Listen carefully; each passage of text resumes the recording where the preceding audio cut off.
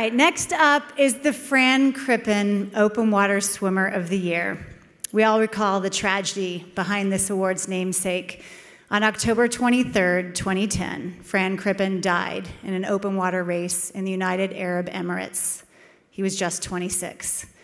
From this point forward, the Golden Goggles will honor his memory with this award. To present tonight are two of Fran's sisters, former national team members in their own right. Ladies and gentlemen, please welcome Maddie Crippen and Teresa Ramirez Crippen.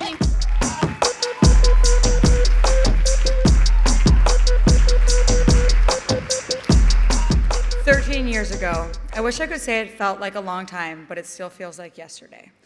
While we know we'll never be able to fully process the tragedy of our brother's death, my sisters and I take solace in knowing Fran died doing what he loved. Fran loved open water swimming. As many of you know, he was a world-class pool swimmer as well, but he really found himself when he transitioned to open water swimming in 2006. Since his passing, the sport has not only tightened its safety protocols for participants, but it has also witnessed incredible growth and interest around the world. Fran would have been thrilled by this. He was a pioneer in many ways, and his legacy lives on. Somewhere up there, he's smiling down, knowing that he's honored and humbled that this award bears his name.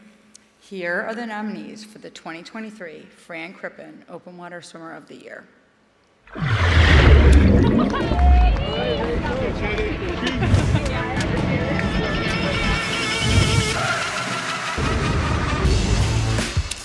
After earning national titles in the 5K and 10K, Katie Grimes raced to bronze in the 10K at the World Championships, making her the first member of the 2024 U.S. Olympic team. Photo for third, 3 going to it, Grimes. I just trusted in all of the training that I've done, and I just believed in myself the whole time. In 2023, Mariah Denigan emerged as a contender in open water races across the globe. At Worlds, she swam to an 8th place finish in the 10K, and at the World Cup in Italy, she claimed 6th in the 10K and 4th in the mixed relay.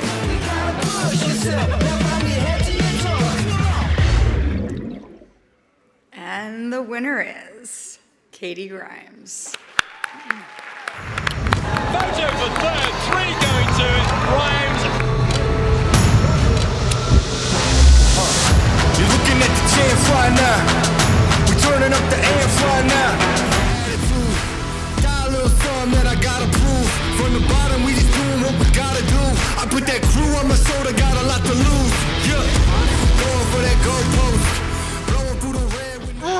I would just first like to recognize how cool it is that they added this award to the program this year.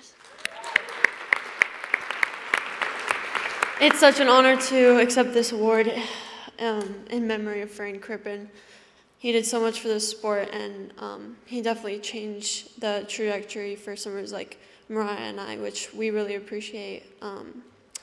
And in addition to all the people that I had mentioned previously, I would also like to thank Tier Sport and, again, just the foundation and USA Swimming. Thank you so much.